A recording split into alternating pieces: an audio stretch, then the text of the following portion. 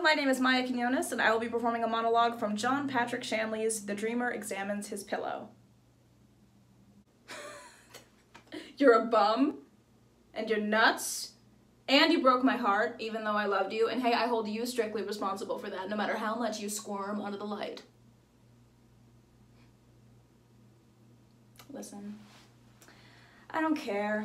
You treat me like shit, you rob your mother, you pork my sister, I don't care. Just as long as you would finally cop to being the prick that did that shit.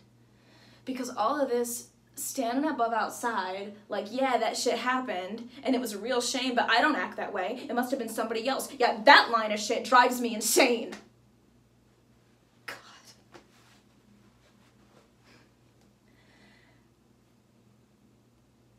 I miss you.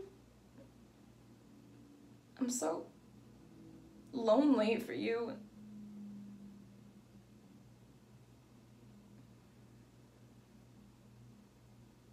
I wish you'd wake up.